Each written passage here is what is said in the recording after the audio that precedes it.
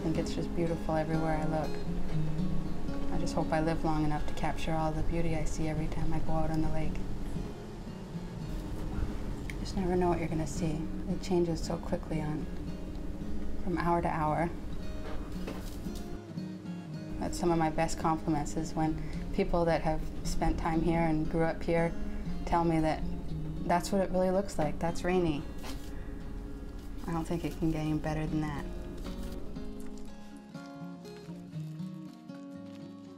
My name is Cherie Serrano, and we are on Rainy Lake, and I am a landscape artist.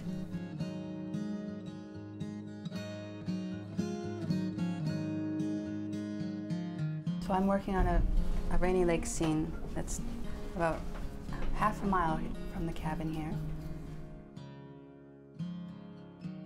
A lot of times I take pictures and then I bring them back, and I'll use them for reference, but there's only so much you can take from a photograph.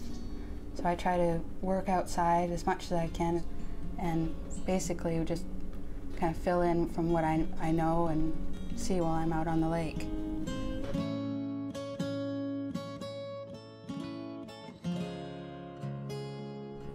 I'm just trying to lighten up some of the trees. Just imagine what it would be like to have some of the light from the setting sun peeking through the trees. So I put colors in, then sometimes I take them out because they stand out too much. So I kind of just go over it until I'm happy with it and it looks like it should look. And then I really have a quite simple palette. I usually just paint with about 5 or 6 paints, different colors, and it takes you a long way. It helps to drink coffee when you're painting trees,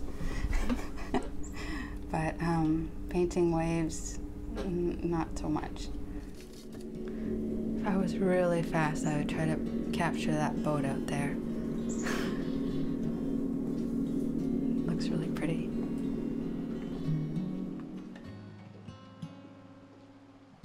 You know, it's important to paint what you love and paint what you know, and people can sense it.